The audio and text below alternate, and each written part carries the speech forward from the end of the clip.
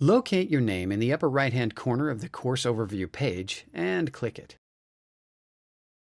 You should see your user information page with several links to update and edit your personal information. Click Edit Profile.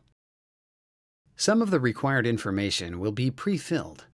Now you can edit that information or add additional information in the other fields available. If you wish to upload an image, click Browse. This will open a navigation window where you can choose the profile image you want to upload from your computer. Once you choose the image, click Open. The path to that file will display in the New Picture field.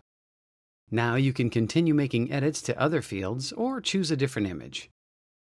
When you are finished making edits, click Update Profile at the bottom of the screen. You should see your user page load with the updates you made.